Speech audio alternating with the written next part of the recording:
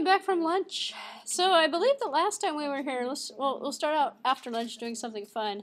We'll look at tic-tac-toe, because I believe last time we were here, I started to build a tic-tac-toe. I had this one sitting around, but I didn't load it up into Eclipse, so I'm going to put it back into Eclipse, where I had it before. And this is the low-tech version of tic-tac-toe, that if you're in the Java class, we did a tic-tac-toe version using Swing, I believe. And then this is the same exact code. I took the code, copied it from those classes, stuck it into here, pulled the Swing stuff out, and put in the code for the Android actually.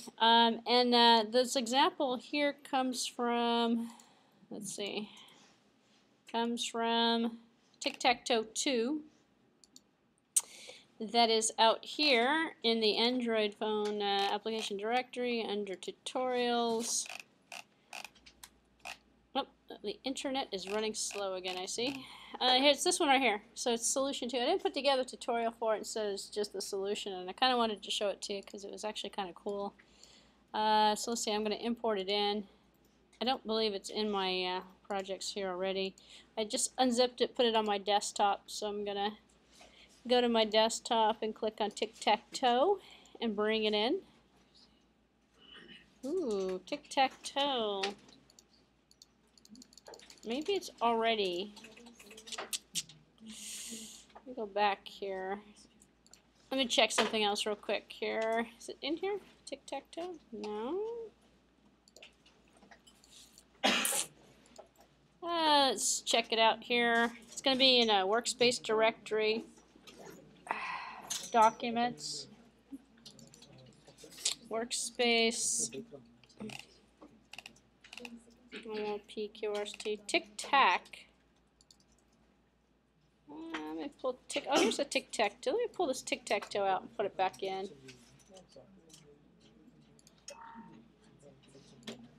Let me try that one more time. I believe it was in the project at one point. So I'm going File, Import, and I'm going to move in the existing project. It was already in my workspace, I believe, but I'm not quite sure which one that one was. So let's take a look here. Tic-Tac-Toe. No, that's the wrong one. Let's take a look here.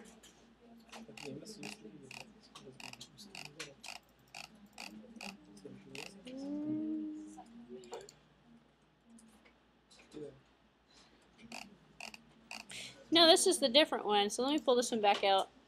Hold on one second, I'm almost there. Let me throw this one. Well, let me compress this one so I know which one this one is. Alright. Unzip this one. Stick this one in here.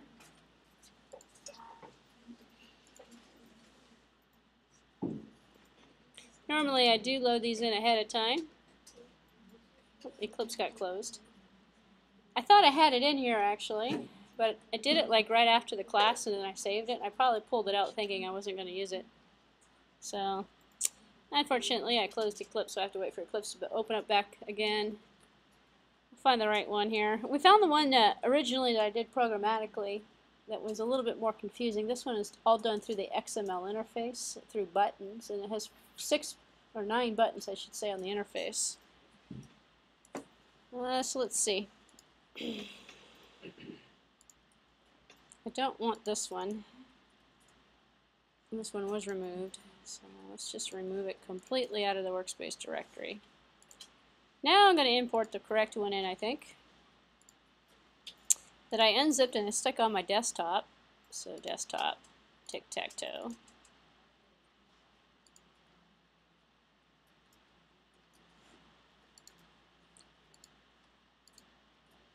Ah, yes.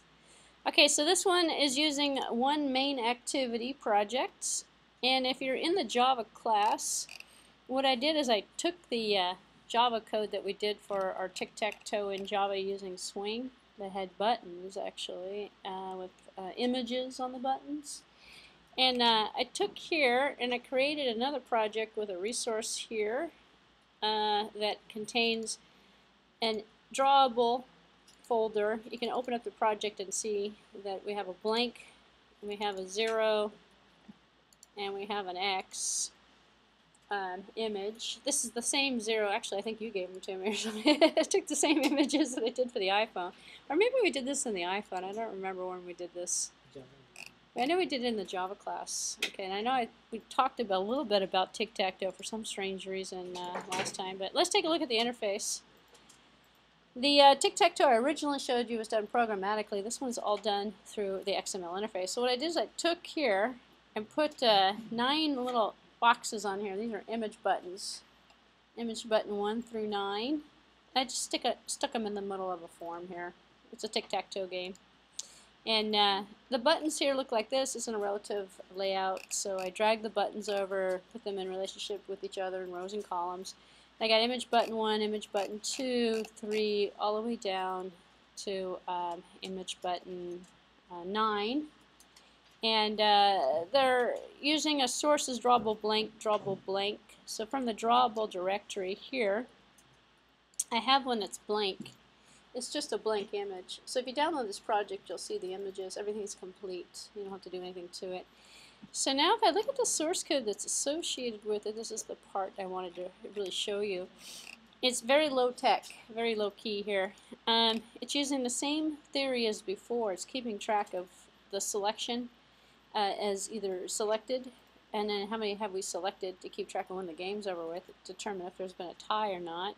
And there's an integer count, and then there's a win. That's a Boolean that's set to false initially, meaning nobody won. On the onCreate's doing nothing more than creating the board, and then the user's going to click on the buttons, and then I have a void button on click with the view. So if I look at the XML interface here, whoops, what did I do with it? Resource. I go to lunch and I got to go find everything again. Why did I close that? I don't know. I did the old-fashioned way, but I put them all on the same method. So this is interesting because we just talked about button clicks and how to set the listeners. What I did is I said button on click. You could have called it anything I wanted to, but I called the method this way. So I put an on click on each one of the buttons, so all 9 buttons call the same method. So if I go back to this method over here, this is what the method looks like. And this method here is the same method that we were running in the Java code. If you're in the Java class and you took a look at that Java code, we're saying case r.id image button 1, then selected is equal to 1, and then run the calculate method. And then we're doing 2, 3, 4. What does the calculate method do? Here's the calculate method. Calculate says count plus plus, keeps track of how many times people have clicked on stuff, because it runs for all of the button clicks. So if they clicked on it once, second turn, third turn, fourth turn, all the even turns are X's or O's or something, and all the odd turns are the X's and O, the opposite of what that is. It was very low tech, if you remember this example. Divided by 2 and Yeah, I know, but it's the same code. I just basically cut and pasted the code from, I believe this was done in a Java with Swing. Used the same code here, but changed it to the image buttons here. So I set the image button 1 to equal image 1, 2 through 9. So it's kind of a sloppy way of doing it, but it works. And then switch on the selected, so if it's 1, then we're putting in images that are drawable X or drawable O, depending upon which one we're going to do here. So, and then we're also setting enable to false, so we're disabling the button so we can't click on it twice. So solve the problem of the buttons that can't be clicked for more than one time. And then else we're putting the O's on here, and I just called the images X's and O's. So in here we have O and X.png. So, and down here the check for win, it's the same code actually. It just checks to make sure if the button, oh, this is the other thing too. So I set a textual description of the button. So the buttons are holding images. So rather than checking to see which image is on the button here, instead it's using the get context description. The context description here is right here. It says button 2. I'm kind of using this out of context because this one was used for it's for visually impaired people, or audio impaired people or something. The context decision is like it either says it verbally or shows it to you or something. I don't know. It's meant for some of the features of the Android devices for the handicap. So I'm using it though because I'm handicapped and I don't want to keep I don't want to keep track of images. So I'd rather just put a textual description on it. And then what is this description? I guess I could have set the ID, checked the ID instead of the description. I could have done it that way as well, which is probably the more standard way of doing it, but then I wouldn't have a context description on each one of them. So I set the context description to button 1, button 2, button 3. So down here it's checking to see a get context description. I could just get the ID if I wanted to and do it that way, but checking to see if this one is an X and that one's an X and that one's an X and that one's an X, then three X's in a row. And then this is basically checking to see if somebody won. So horizontal wins, vertical wins, and diagonal wins. And then puts up a little dialog box that says, hey, somebody won. And then goes through and checks to see who won. Sets the title of the box to X1 or O1. And then puts an OK on there. And then we have a dialog interface on-click listener in here. And this is done anonymously. This is an anonymous class call because you know it's nested inside of the on-click listener. So on-click dialog, interface dialog, we'll throw up a dialog and then run the reset board. Well, what's reset board going to do is just going to set all the images back to blank images. And where's my reset board? Here's my reset board method. So it's just taking count, make equals 0. Selection is now equal to 0 when it's going to be equal to false. Now all these buttons got set back to button blanks. Button blank for each one of the buttons. Now you can see I have a lot of repeated code here. I've got all the buttons here. Well, kind of sloppy. Put them inside a method call, and then I got all the buttons up here. Or do I have the buttons up here? I know I have them up here. So here's some more buttons. Get resource, get resource, get resource. I could have done it up here and made them private data members of the class. And then I wouldn't have to repeat all that stuff over and over again. But unfortunately, I started out writing it this way. And this is the exact example that I was working with the other day. Well, I took what we had started in class and I just finished it is what I did. So it's not the best design, but it's using the exact code of that Java example, so which is the interesting part. So if I run it, I see I have a tic-tac-toe game that works. So see, run it as an Android app. I'm still waiting for my other app to. My other life cycle app is still running. So let's see what happens. I think it'll go for 8 hours without garbage collecting is what I'm thinking. But we'll see what happens here. So let's see, now I should have a tic-tac-toe game. The first one is selected automatically, so let's see.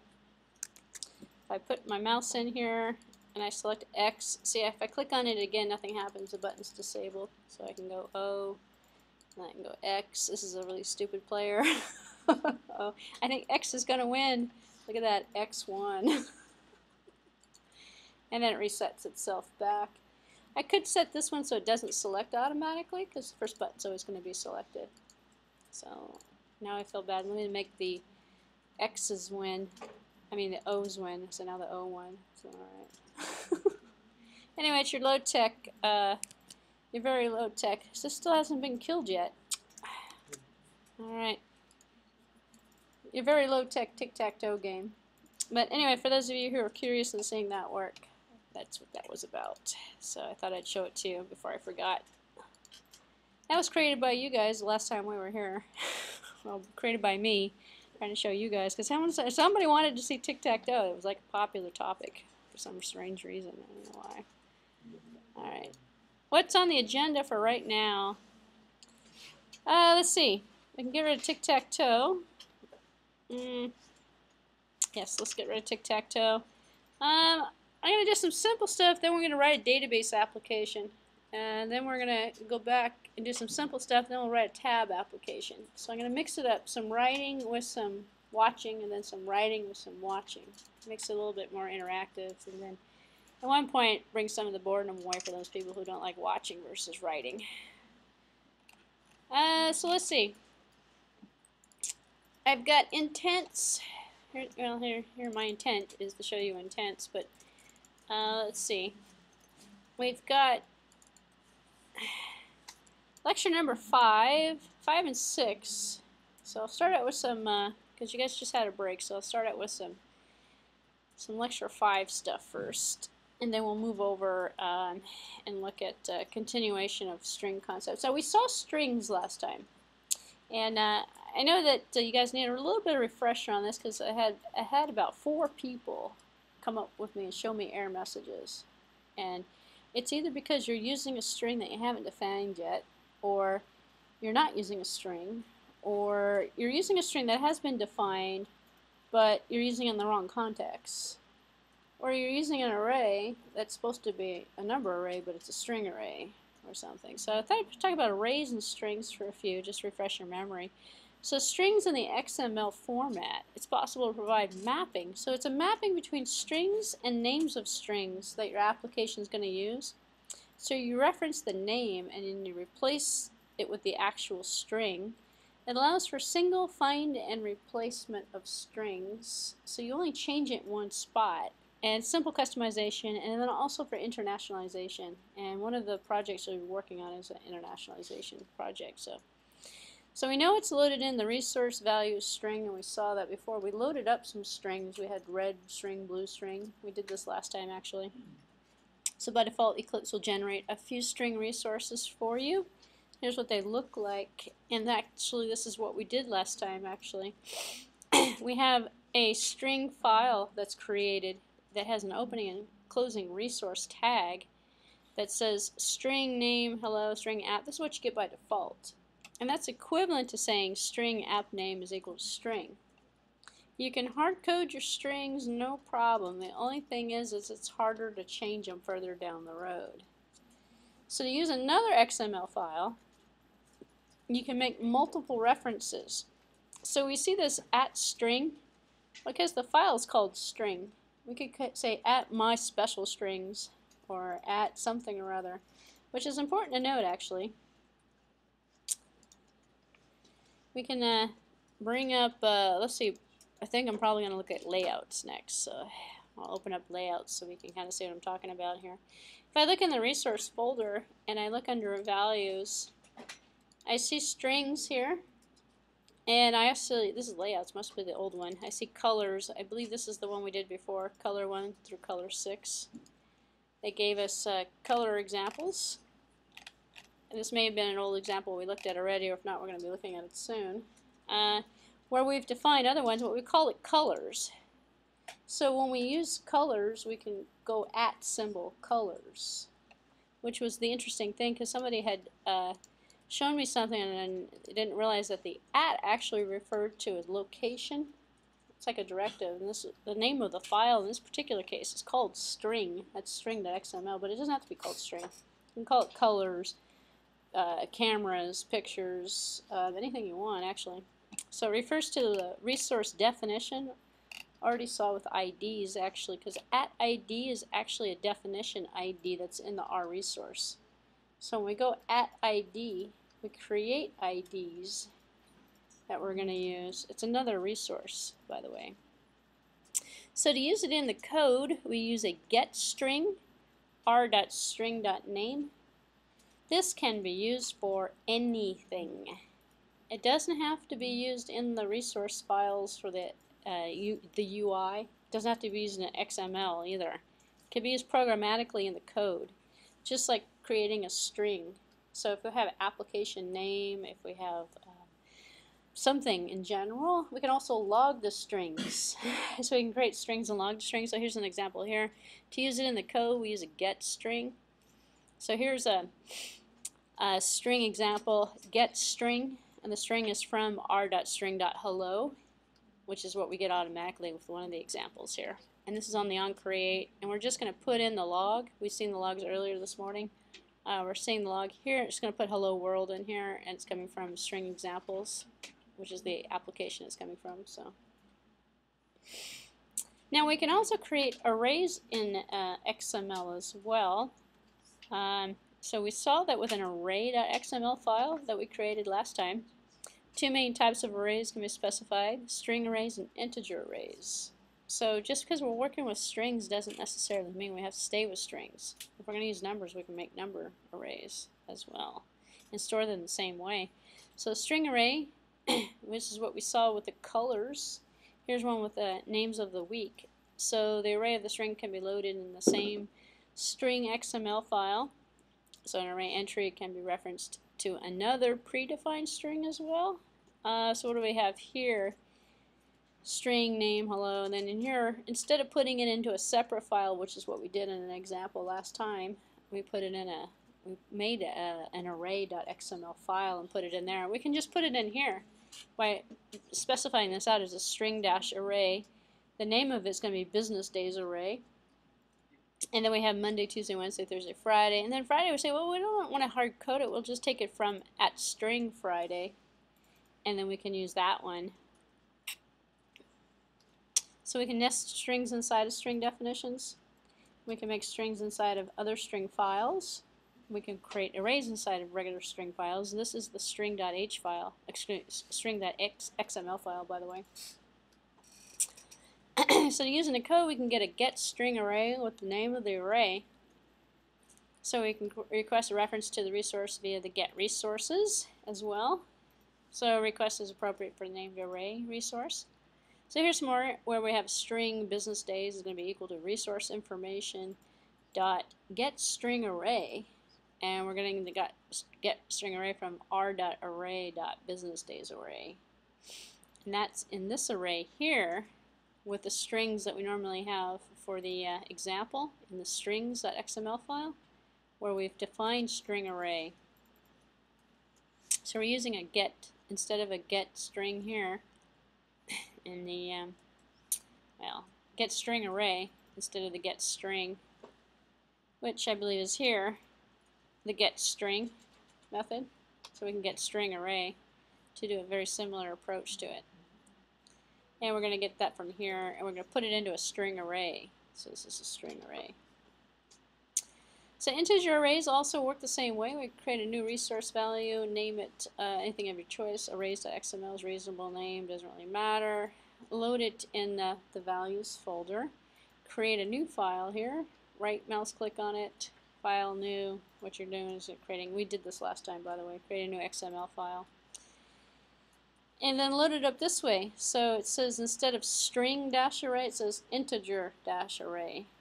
You can have float-array, string-array, integer-array, character-array. Any data type that's natural in terms of storing numbers or sequences. So here's an integer array. It looks like a lot like the string array except for small XML differences. The small XML differences are that we don't have opening and closing parentheses, brackets. We have just numbers in here. Access to the code is very similar as well. So we're going to use resources information.get string array business arrays, and then down here it says get int array.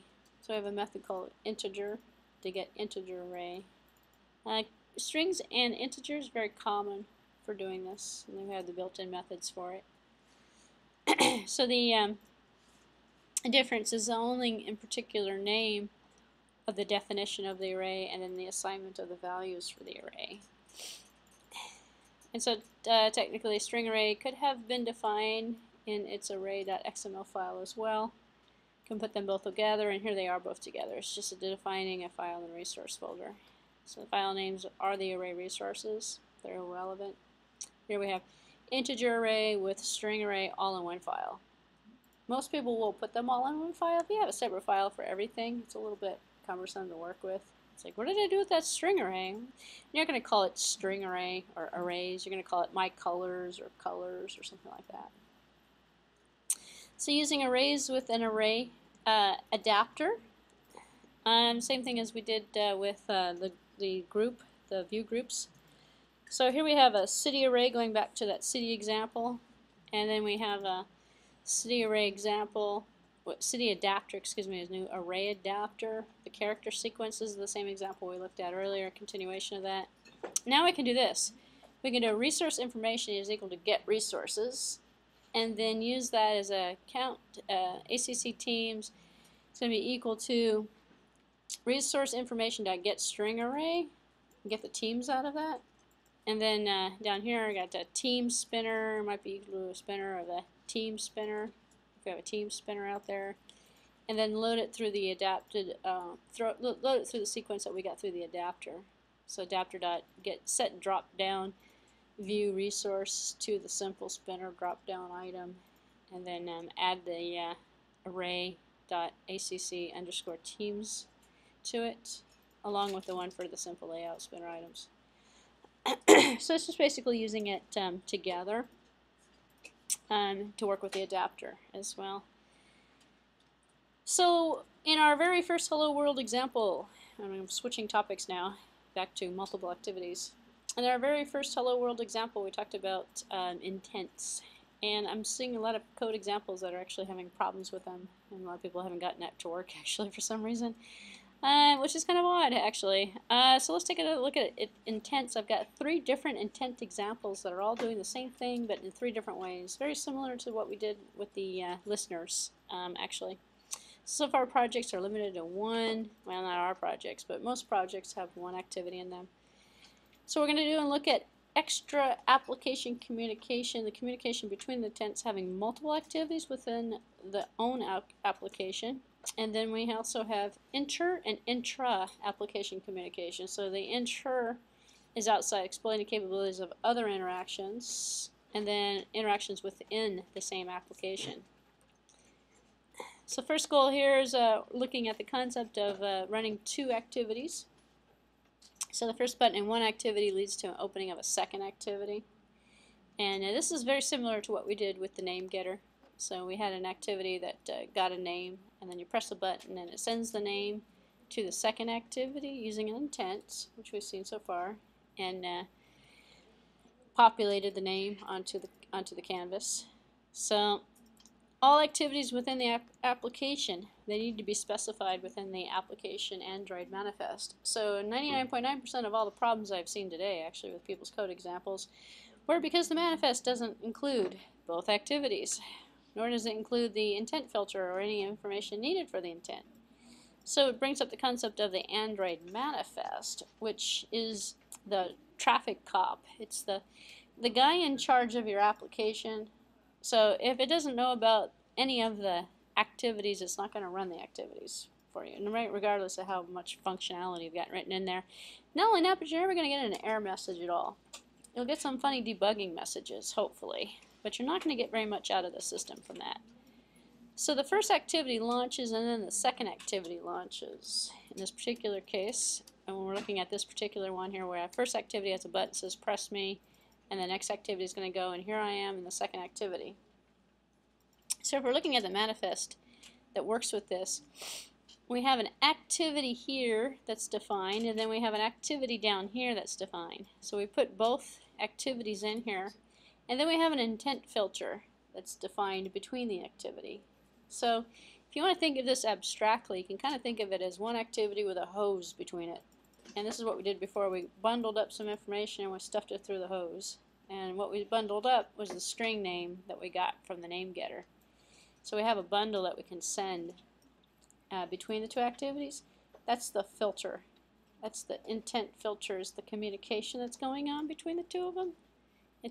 I don't know why why it gives people complications, but one of them has the ability to launch the other in terms of its category, or if in terms of its main activity. One can be the main activity. So and here we have Android intent.action is main, runs as a main action, and then we have the intent category launcher, launches an activity. So one activity can launch another activity. So here we have the activity, and we're defining it as .first activity. Well, in this particular case, it would be a file that was called firstactivity.java, and then we have second activity here. And the dot's from the package, actually. It's from the package that you've created. So if you did edu.itu.firstactivity is where that's coming from. And then we're going to set a drawable icon for that particular activity, the application name that's built in as a string. So really, all you have to do is remember you're going to have 2 sets of activity tags if you have 2 activities. If you have 3 activities, you're going to put 3 tags in there. 4, you're going to put 4 tags in there. 9 times out of 10, a person comes up to me and says, hey, it's not calling it. And I look at the manifest and it doesn't have anything outside of the main activity in there. I go, that's probably why it's never going to call it. So the fundamental intra and inter-application communication is the intent. Abstract description, what do they call it, an intent? Don't know, but that's the word for it. Abstract description of an activity to be performed can be directed to a specific component to be handled or performed, or you can broadcast it. We have broadcast intents on the device. We're going to see that today as well. Triggering a response and a handling of an appropriate component. We broadcast it out so that something, it's an intent broadcaster, says, I need help from something, and something comes back and helps me from a broadcast message that we're sending out. Versus, I need you to help me, and then you are my intent, so I specifically invoke you, and then you take over and you help me. You do something. It's like assignment. Is you're going to assign it to one person, you're going to assign it to everybody in the room, and someone's going to volunteer. Versus, that's broadcast versus non-broadcast. So the intents themselves, simplest intents, are used to just trigger a specific known other activity. That's the intent to run a particular class. You have no specific description except for the target class. So when we send out the intent, we've seen this before because we've done this before, and that's all we've done so far. We've said intent equals new intent. My activity dot this, here's who I am, my other activity dot class, which means my this intends, in fact, you can leave out this part of it and just put in this, which is what we did before, which means me want you to do something. And you were right here. This, unfortunately, we have to put the dot class on there because we're running another, we're telling the runtime environment to run this other intent.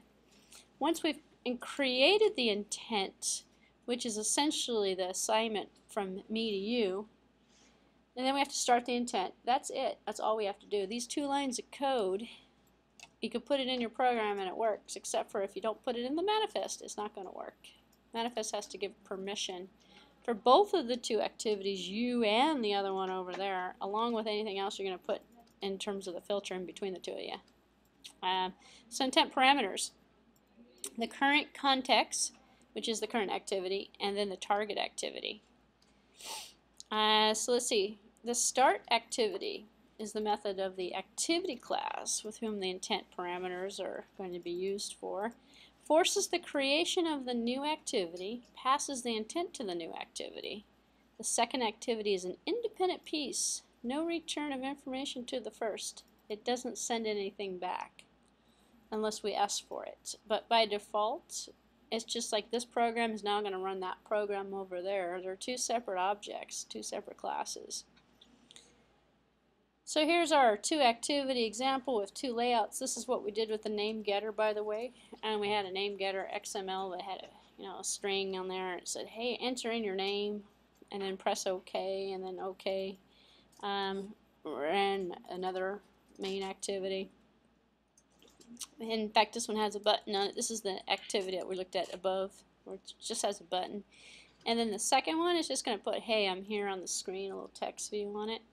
So this is the 2 XML interfaces for this interaction here. We're not passing any information back and forth. In this example, we're just running one intent from another, one screen from another, excuse me.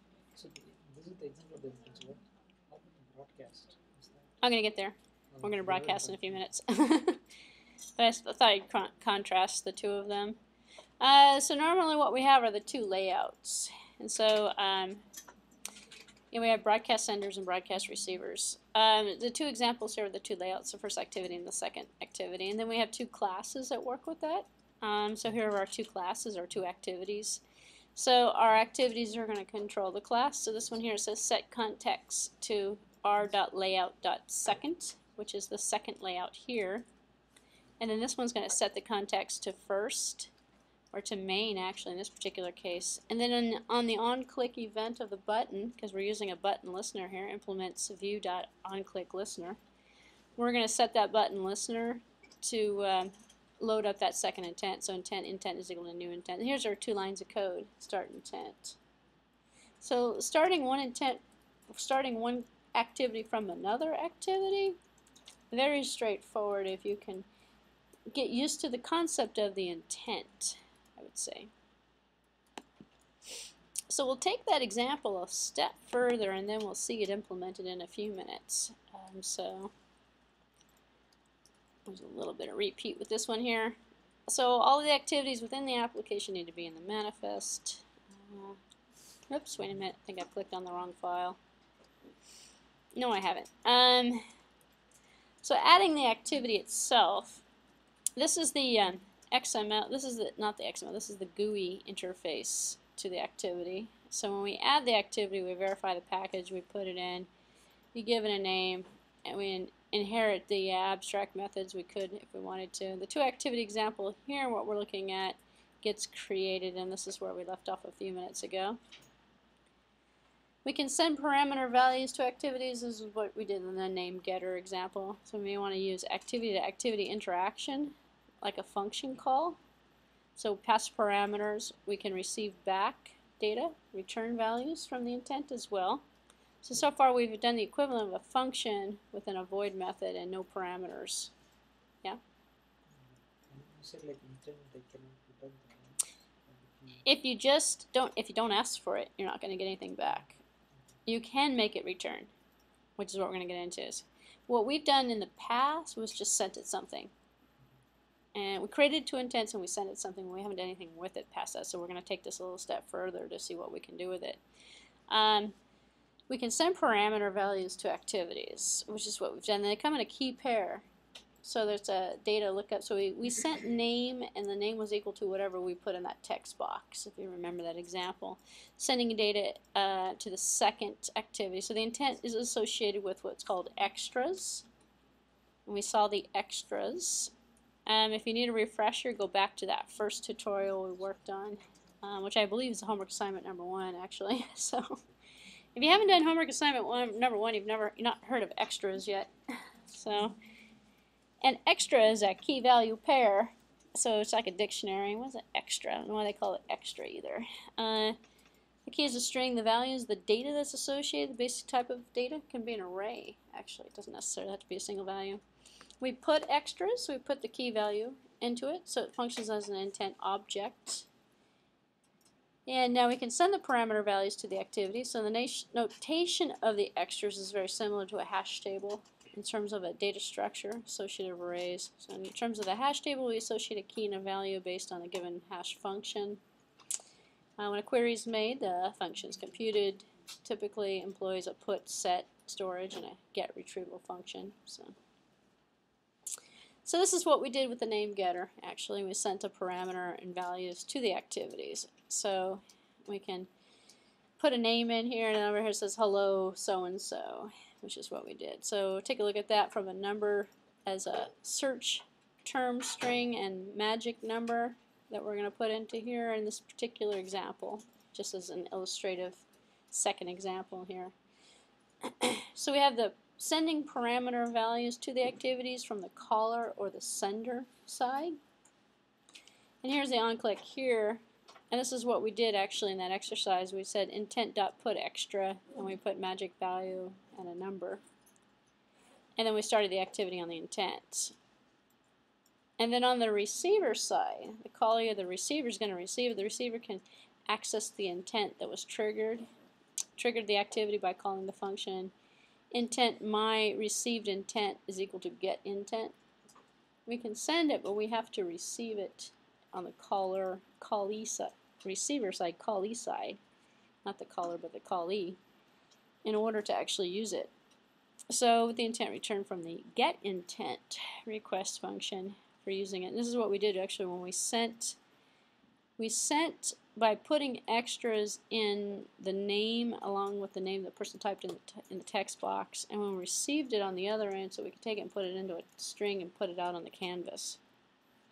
So the value here, my received intent dot get type extra, and then a key value set that's going to go with it. So here's the example programmatically. If we sent the key in the previous example, sender pattern here on the calling on the receiver side, we're going to have a label.text, which is what we did with the hello world example. .set text, get text, search text, and then results set. The results set here is going to be from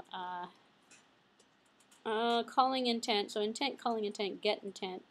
And we have a string for the search term and an integer number that's coming from the calling intent.get string extra, get integer extra. So getting a string from the extra, getting an integer from the extra. So we're sending integers and strings back and forth. And then setting the label to equal the values received from the extras. So we can also return values from activities. So since we're considering interactivity communication like function calls, what are we still missing? Well, the return back.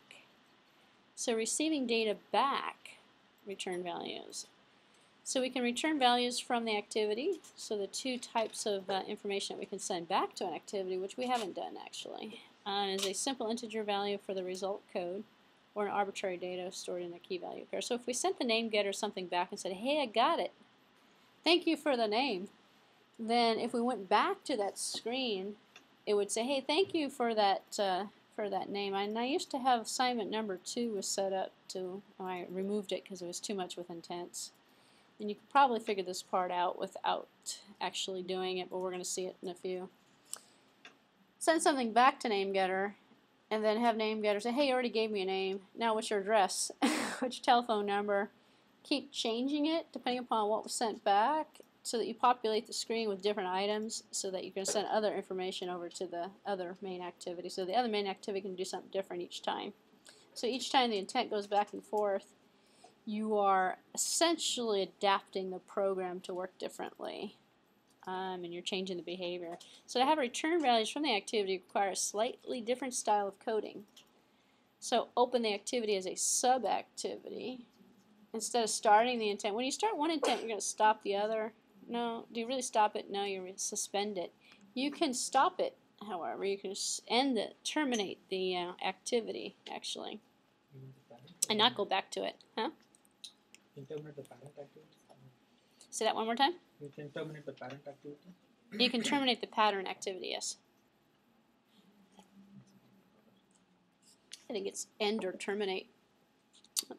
After you call the new intent, the next line of code underneath it terminates the activity, which is going to exit the activity. Otherwise, you have paused the activity.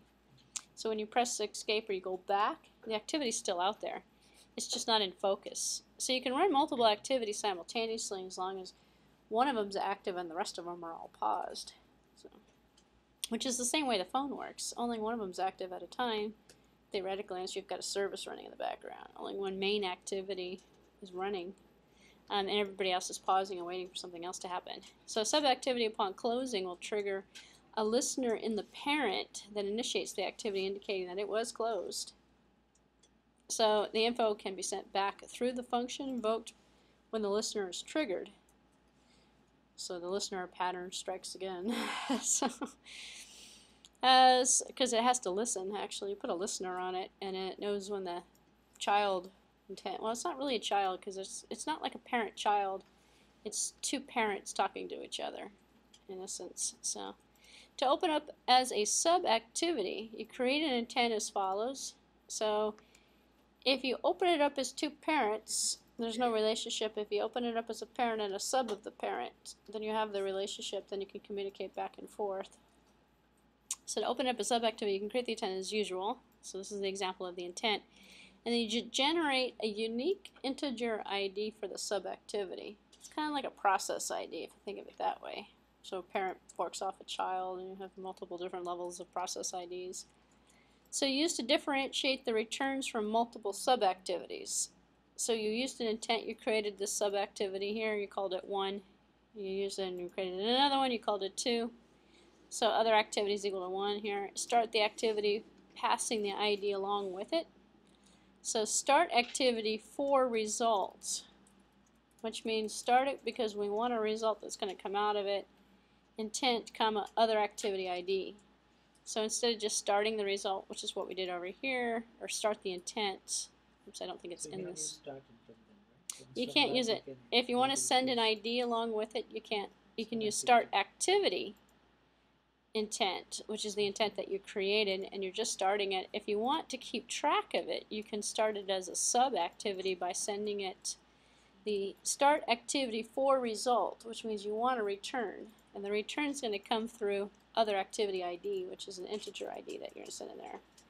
So it's going to come back and give you something in return because you're starting it for results to happen. You're still starting it with an intent. So it's a very similar method. It's just a variation on the method to send it 2 pieces of information instead of 1.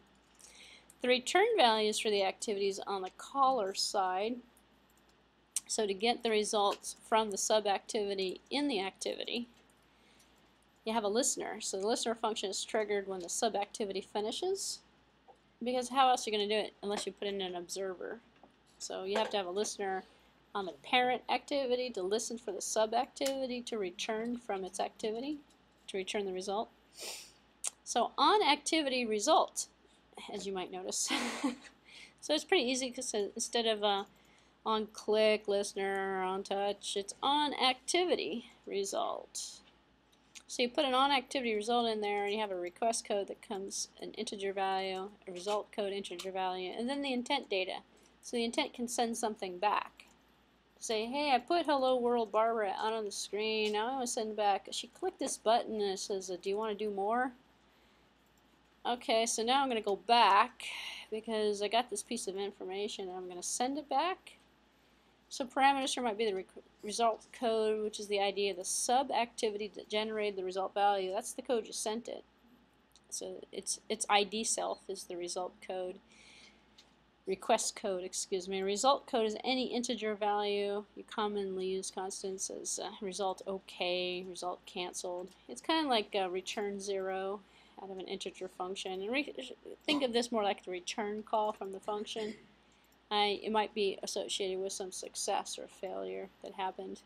And then the data is all of the return data bundled up into this intent. You can use the get. It's the extras again. So you sent extras, you put extras, now you're going to get the extras that come back out of it. Then that's going to be coming back from the caller.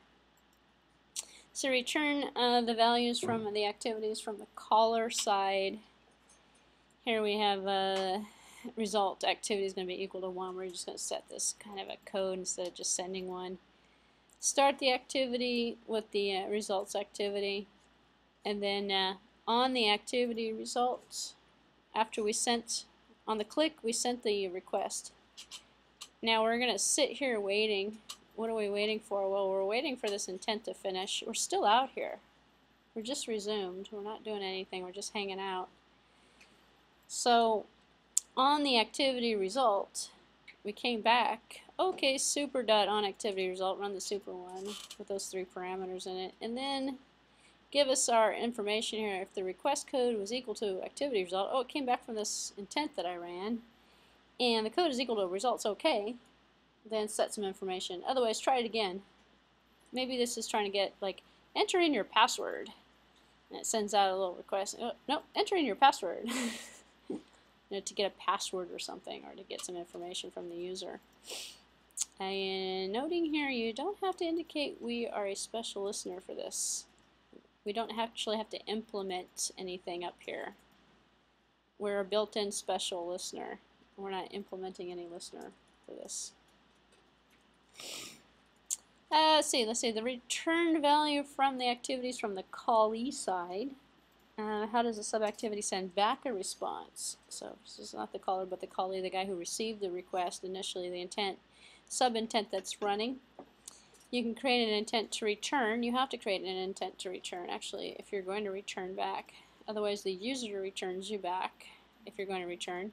Stuff the intent with the data using the put extras. Same way as the parent called the sub, or the original called the sub can call the original back using an intent, putting extras in the intent. What you're going to put in there is going to come back through as a result that's going to come out from the return. So you call the set result of the intent with the intent to return and the return code integer. So the values are given into the handler in the activity, caller activity, and then we have result OK, result not OK, stuff like that. And we have call finish function. Finish kills the activity, pops it off the activity stack. We can call finish if we're not going to return back. We can call finish. If we call finish, that's how you kill the first one, and the second one now replaces it, so you can't go back to the first one. You can put finish in as the last line after you start the intent, start activity with the intent, and then finish underneath it. You're not going back to that. If you do that, you can still go back because the callee intent can call the original, can just load a new intent and load the original back up and actually can send in information. Very similar to a return. But what you're going to do essentially from the callee side in this example is we're finishing it, which means we're going to close out the activity, take it off the stack. So the return values for the activity on the callee side can kind of look like this. Down here on the example on the bottom, we have return intent is going to be equal to a new intent. Because we're the callee, we want to go back to the activity that called us initially. Looks very similar to the call initially, except for we're going to return with a result code. And we're going to set the result to equal something that we're going to send back. And then we're going to finish, which means we're going to end, and our activity is no longer going to be around. So the my example here looks at returns the value of a magic number that we sent in the previous example. So the example that was put together here just returns the magic number that was created in the second screen. So if the user hits the physical back button on the phone, which goes back to an activity, and we can do that actually with the name getter. You can go back to name getter. What's going to happen with that? Well, the caller on activity result function is called. So on activity result is going to be called automatically. Whether or not the intent calls the other one back again, or whether or not the user just goes back manually. So the same activity happens, but it receives a null intent object because we're not putting anything in, we're not putting any extras in the intent, and the return code of the activity is going to be result canceled because we exited out of it instead of using the activity to go back. So we're not allowing the activity to go back on its own, we're pressing the back button on the phone and we're going back manually ourselves. So inter-application communication, what we looked at before was intra. So an application can also send out a general, instead of a targeted request, it can send out a general. So the request for an action to be performed, an intent, but it sends it to multiple activities. So you need a different style of creating the intent. So we need to specify the general action to be performed and then the data to be worked on by this intent. So the appropriate activities will respond if they can perform the action. So you're sending out like a broadcast. It says, I need this action performed. If you're the object that's going to perform it, then you need to respond, or you need to tell me who you are and I'll send it to you, depending upon how you program it. So you need the ability to listen for these intent requests. So the inter-application communication, you use a constructor which takes on an action and a data. So you have an intent with a string action that you're going to put in here, string value, with a URI or the data URI. So URI is a uniform resource locator. We can set hard code URIs. It's not going to be like the internet. Using a protocol and an address, here's a URI. We can say HTTP, and this is some school address with a URI and a URI for the web address. So URL with a URI. So data URI. So telephone numbers, a URI for telephone numbers. So in terms of what it is we're putting together here, the intent actions, there's lots of these built in with a little different action description stored for different things. So, and it's all in the internet class. So we can call enter between connections. We can also do it within the application itself, depending upon the URI we specify. So here's an example here, making a request from your activity to view a web page, which is what we're doing with intent. So we can use an intent to view a web page actually in the same context. The action is going to be an intent.actionView, and we're going to create a URI by parsing a string. It turns a string into a URI. So looking at this, we're making a request from an activity to view a web page. We've got the action, we've got the view. Turns into a string. That's the same slide as before. So here's the code that would implement that.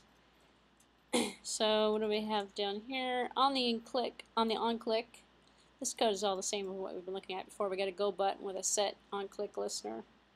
We know what those are already. So intent is equal to new intent. Well, what's the intent going to be? Intent action view, which is we're going to run. And the action view actually comes from this list I kind of skipped through here. We have action view up here, action main, action edit, pick, chooser.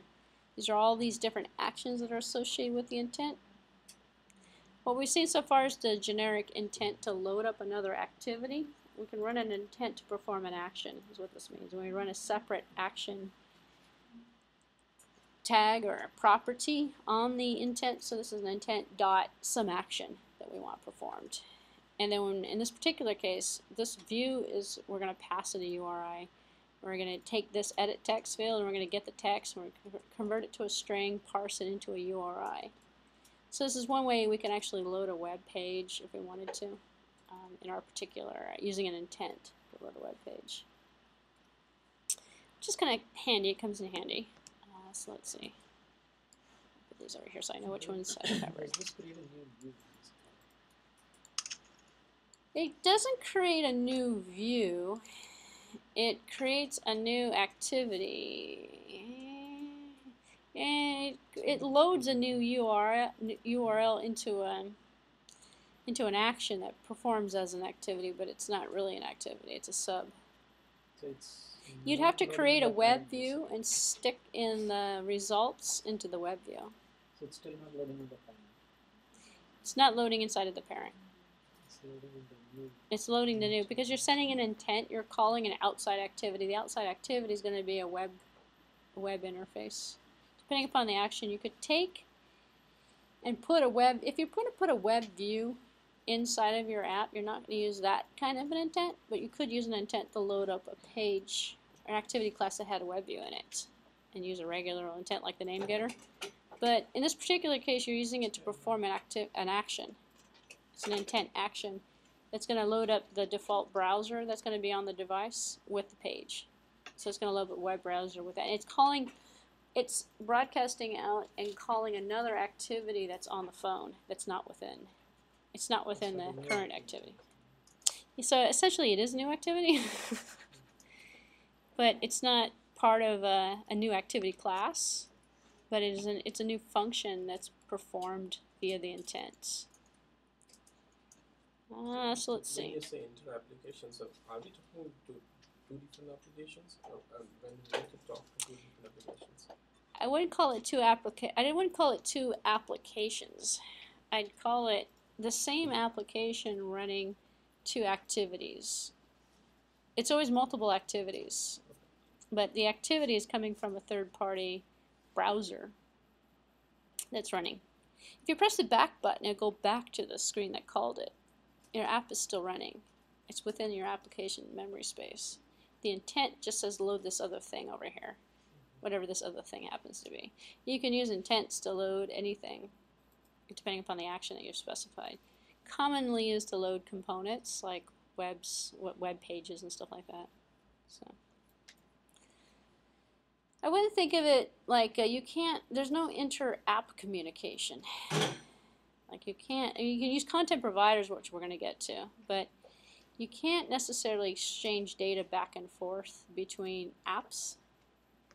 You can't even do it through the databases, but you can do it through shared resources like content providers, and you can intend to load other features, which is what you're doing with that URI. You're loading something, but it's still running as a separate app. You're just running it. It's a different activity. It's not within your app.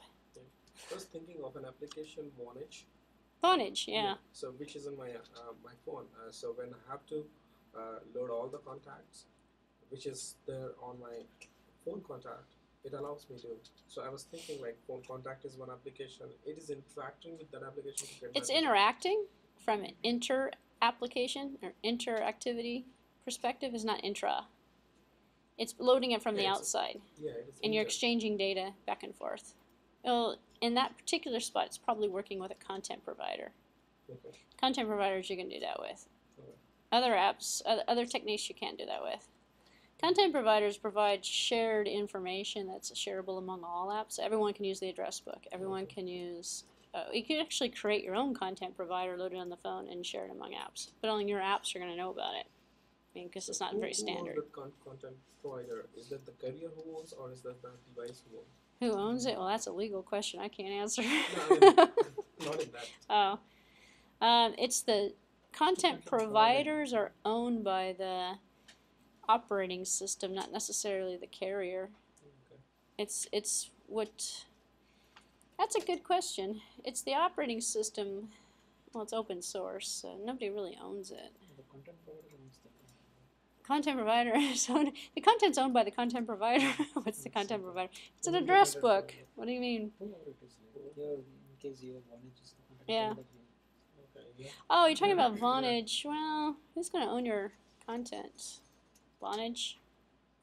They have the content. Don't know.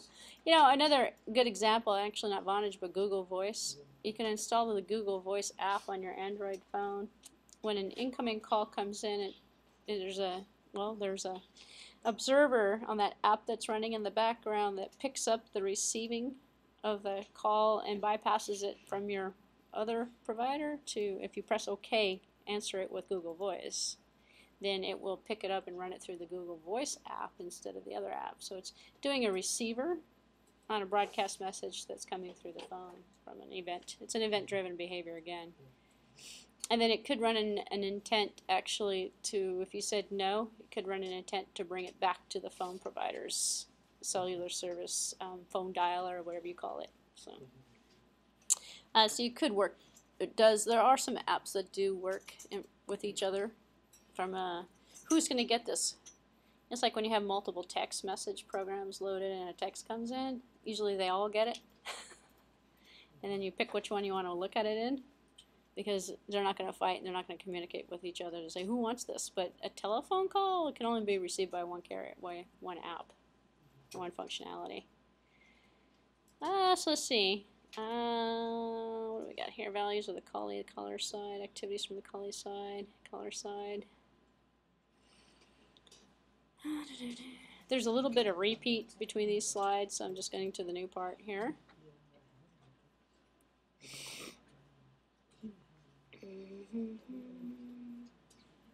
So images, so we can design something, and there's an example coming up actually that uses images. So you can start an activity for a result, make use of the activity result by the listener, and then handle it within the app.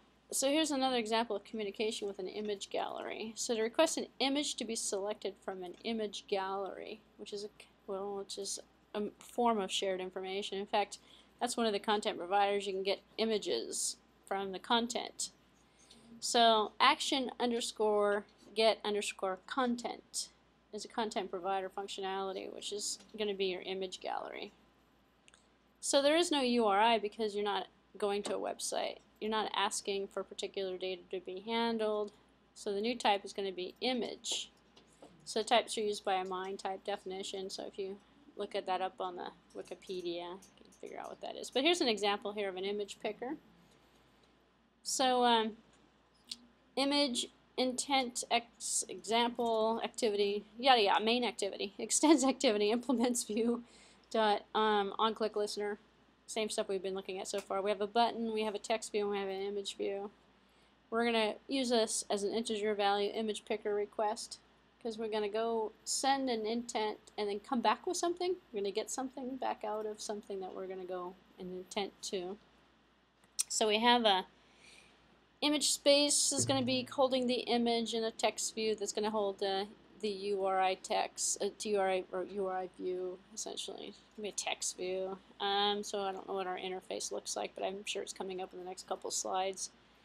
On the click event, we're going to look at the ID of what got clicked. If it was the button, then we're going to say intent, image intent is equal to new intent. Well, what are we going to get? We're going to get an action _ get content. And where are we going to get it from? Well, we're going to get the content of an image. So image intent.set type to image. And then we're going to start the activity for result image type from the image picker request. which is this number that we're going to set. And an image picker request. Well, anyway, we're going to use that as storage for a value that's going to come back. So on the activity result, when we get the image back, take the image, load it up into the image view. So here we're going to say on the request, if the request code is equal to image picker request, meaning did we get the one we wanted to come back to? Yes, we did. And the result code is equal to OK, we got an image. Then the URI is going to be return image URI, and then it's going to be return intent.getData. So from the returned intent, we're going to say get the data, because you returned back to me because we called you here with a start activity for results. And here's your identifier here. You're going to send this back to me, and when you send this back to me, I'm going to get the data from your returned call. And then the URI view is going to be equal to set text from the returned image URI to string. What's the name of this image that you got? And then put the image in here in the image space, set image URI to return image URI. So do we request anything in particular? No, it's probably just going to get the first one that comes out of the image gallery. So here's the application in terms of find me an image. You click, it select an image from the gallery. That's how you're getting the one you want, actually. Whichever one you select, eventually from the image gallery, it's going to return back automatically from the functionality of the content provider for the image gallery, which is how the image galleries work, actually. Actually, the iOS and also on the Android phone, if you open up the gallery, click on something, it's finished, it's processing, so it's going to pause, and when it finishes, it's going to go back and return from the result. And now what you're going to get is the name of the picture, and then the picture, because there's a picture. This is the main app. This is the image gallery to select a picture that's on the phone. Maybe not necessarily in the right formats or user interface, but now we're going to take this string here. This is the text that's going to get the name. We're going to set the text to the string that we're getting back. And then this image view that we have down here, you can't see because it's empty right now, is going to be populated with the image itself and the data that comes back. So it's a way of creating an app. And if you take this code, actually cut and paste it and put it into an Android project, it should work for you. Most of these code examples work just fine, actually. With nothing else needed, actually. So the inter-application communication here to return the values from contact lists. So this is, again, getting into the content providers. So to request a contact to be selected from the contacts list. Contacts are stored in a content provider. Same thing as before. Images are stored in a content provider. So the intent is .action_getContent. So intents with actions for content, intent with actions for URLs to load websites. These are the ones that just go out and say, am I the content provider that provides the service? Yes, then I respond to the intent from a broadcast perspective. No URI, no type here either. Actually, it doesn't get filled in. So contacts, contact item type. So here's an example of how to use this. We haven't looked at the database stuff yet, but that's coming up. Alright, so in the code itself, we are setting, where's our intent? On activity result, here's our intent. Intent is equal to new intent, get action, get content. So how are you going to know these? Well, unless you go back to that slide, it had about 25, 30 of them on there. You're not going to know it. Instead, you're going to go, I want to get an image. So then, well, what intent dot something am I going to use? I need to get contacts. I need to get phone lists. I need to get memos. I need to get something from a shared content provider. Then you're going to find the action that's going to be performed with the intent. It's because you're going to run an intent to go get it. Intent.setType. Here is going to be contacts, contract.contacts dot content item type. I know, because the type of the contact that you're getting, this is so convoluted. In the iOS, it's a little bit more straightforward, actually. But this definitely convoluted. Start the activity for result. We don't have intents in iOS either. Looks like Android tried to come up with a unique name and then they used Yeah. Spinner is a good example. Yep, you're right. The spinner is an excellent example. Yeah, I don't know where they come up with some of this logic. Anyway, so start the intent and look for this return code. And then on the activity result, when we come back, give me this contact from the content that you have found. Give it to me. Well, this is going to be the one I'm going to click on because it's going to bring up my contacts list. I'm going to click on one of the contacts. So it's going to take the information in the contact, that type, send it back through the request code so it gets delivered back here so that I can get the contact from that extra bundle that I've received and use it in my app somehow. So and then this is using the concept of the cursor. Cursor is a bit of temporary memory that's storing from same concept as a database, and we're going to see databases this afternoon as well.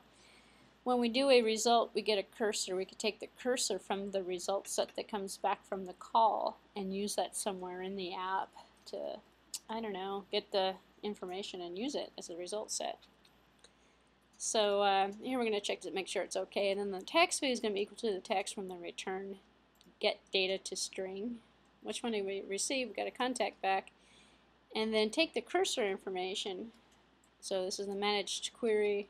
I'm going to talk about cursors later a little bit. While the cursor.move to next, while we have something in the cursor, from the contact we're going to have name, telephone number, email address, which comes back as a result set or a cursor that we can use this way.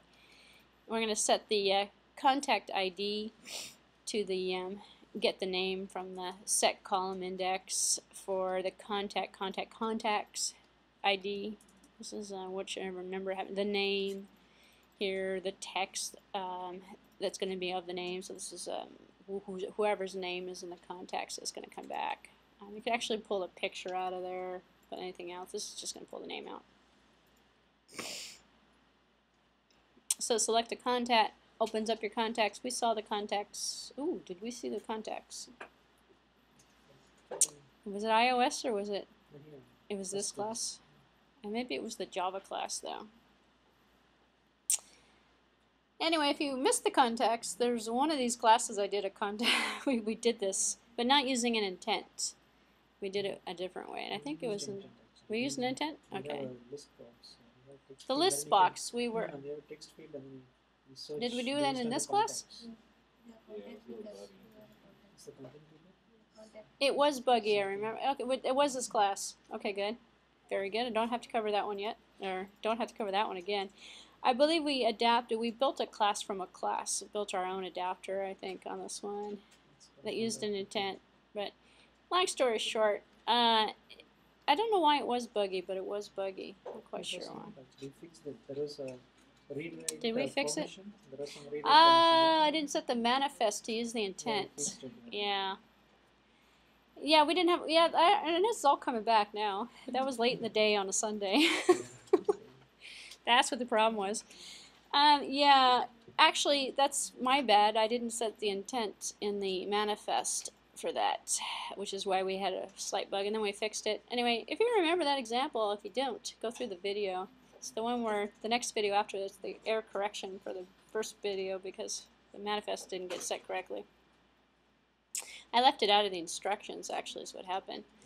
But long story short, that example is demonstrating this. At the time, I don't believe, I remember, we were doing an adapter, list adapter, I believe. We were taking contacts and putting them into the list adapter. We weren't really looking at intents at that time. It was intent. It was? Okay. Used intent action call. Yeah.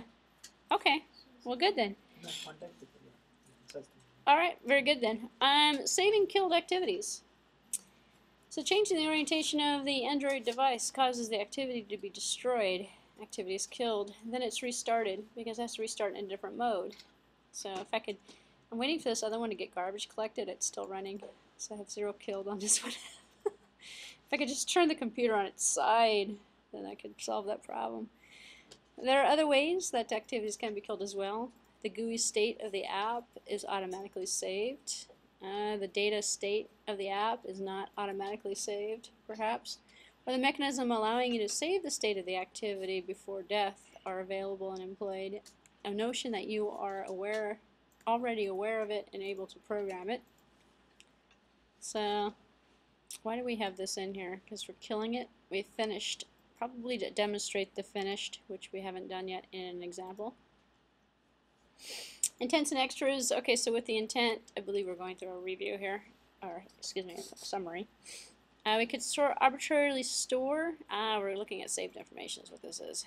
With an intent, we can store arbitrarily the additional information in the intent using a put extra. We also have a bundle in a class where we can store information using a key value pair. We've seen bundles already as well, bundled states.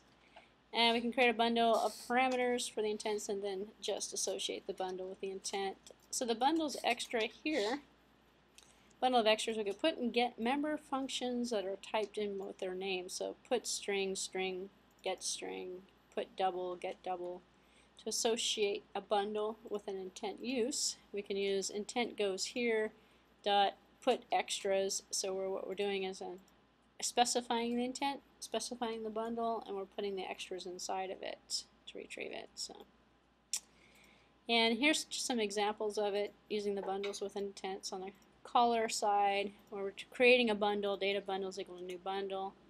We're just basically creating the data that we're going to share back and forth. We're doing it manually instead of sending it, creating it, and then we're sending it with the intent, because we're intent put extras data bundle. We're just creating our data bundle, which is one way of doing it. Just a map. I'm sorry? Just a map. Yeah, it's just a map. Yeah. Why they have it this way, I don't know. It's the same thing we're doing. It's just different syntax, because we're creating the bundle manually. And then here on a search results that we're going to get back here, this is we're going to take calling intent, get intent, and the string's going to be equal to, well, we're going to get the string extra from the bundle that we created, and then we're going to get the integer extra from the bundle that we created. Same example as before. So we can save the killed activities as well, saving the information into a bundle. So before the activity is destroyed, we have the onSave instance state bundle is called. So in the beginning, when we looked at, and it's interesting because when you start looking at the syntax here, and let's just open up any onCreate method.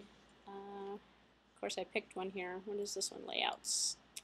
I don't want layouts. Let's look at widgets. Widgets is actually kind of an interesting one. Widget initial activity. We always have this stuff that comes up from the beginning. And it's like, well, from the last time that this app ran, when it finished, we saved it, and Super's got it. So, don't know exactly what it's going to be when we come back. Depends on the nature of the app. But this is the bundle saved instance state. It's coming when the bundle, when the app is destroyed, when the app is killed. So, before an activity is destroyed, the onSave instance state in the bundle is called, providing the bundle to save the state information in it. Then when the activity started, the saved bundle is passed to the onCreate bundle. So that's what that actually is looking for. This is, oops, wrong one here. This is what, and it's in this de facto just template that's used with all of the onCreates. It's just the saved information from the last time that the application was killed. Killed, destroyed, went out of focus, changed orientation. Because let's say, for example, you're in the middle of the application and you have some stuff going on and you turn the phone sideways into landscape mode. Well, the app got killed. Now it's going to reload itself, and it's going to onCreate itself, and it's going to take the information, and instead of starting from scratch all over again, it's going to restore itself using that information. And it's on an orientation change, it's going to set the information in the fields and do everything that it would have done to restore itself back to its original state, which is what the onCreate bundle saved information state is actually doing. Then you can call super. That's going to take it from a super perspective as well, from the higher object. These do not work when you do a force kill, when you kill it forcibly. So saving the killed activity, here we go. If the saved instance state doesn't equal null, So then we have the log v, put a name in here, save state available, and then we're going to save this magic number, saved instance state dot get int, and then saved instance state dot get string, get the string and stuff out of the saved instance state. So we can, because this is being passed in on the onCreate, we can get the saved instant information. We haven't been working with that yet because we haven't been worried about killing applications at this point, or killing stuff. I do believe I have some intent examples that are going to show you that in a few minutes. And then here we have an onsaved instance state, saving state. So it's an automatic method that says if I'm going to be killed and I'm going away naturally by a finished, which is a good way of doing it. You can just put finished in your app and it's done. Finished is going to call this onsaved state where we're going to save data.put in, put something in there, and save data.put string in here, and put all this stuff in here. I think of this as the very similar to a copy constructor in some languages, or a constructor or a deconstructor in some languages, where we make these little methods that trigger automatically, and they triggered automatically when something happens. And here we have a listener that's going out to say, well, on activity result, and then we have an onsaved instance state, do something. Unless we write the implementation of these methods, nothing's going to happen, which is the same way as with a copy constructor or deconstructor you get in traditional other languages. So think of them more like constructors, deconstructors, copy constructors, state constructors to rebuild, to fix up problems you're going to have when your app dies and you want to bring it back to life, or it comes back to life and you want to save the information. I could see this as being a big issue for games, actually. On the information state that you've saved for each iteration through, you want to keep track of the level and stuff. So if they were on a certain level, you could save the information, and then they would return back through an intent to open up another activity and then return back to the same level or the same screen. You can also store persistent data for that in a form of a text file or in a database entry that would keep track of points and stuff like that, status. So in terms of saving the killed activity, see the saving two activities return value example. We're going to see that in a few minutes. Example requires setting emulator dev tools to allow for one process maximum running at a time. So, which is what, basically if you have only one process running maximum at a time, then any process you load is going to kill the next one. Which is why my garbage collector hasn't happened yet.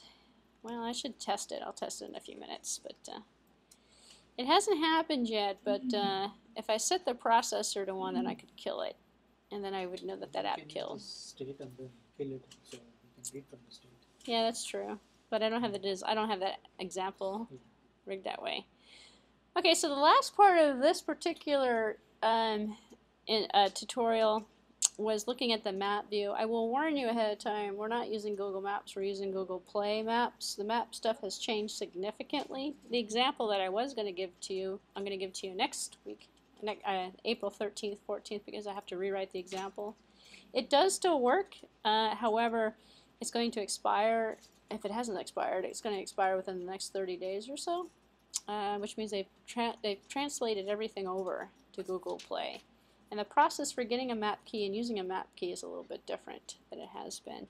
It's not that bad of a thing, however, and we're going to have a mapping example, but I'm going to save mapping for April 13th. So we'll see that on the map view. But this is another concept that uses a key. You take the key, you put it in the manifest, and then you're able to communicate back and forth with a server. And you're not running an intent, but it's very similar in concept, and it works with the concept of, it's not a service provider, it's another provider that you're getting. And you're using longitude and latitude. I have an entire spiel on maps, but I need to revise it to work with the current APIs, and I haven't done that yet. So we'll see that next time. So now we're ready for some source code stuff. Do we want to take a brief break? Bio break? Oh, no? Some people saying, yeah, okay, quick one then, 5 or 10 minutes. 5 minutes? 10 minutes, 10 minutes, 10 minutes, and we'll come back.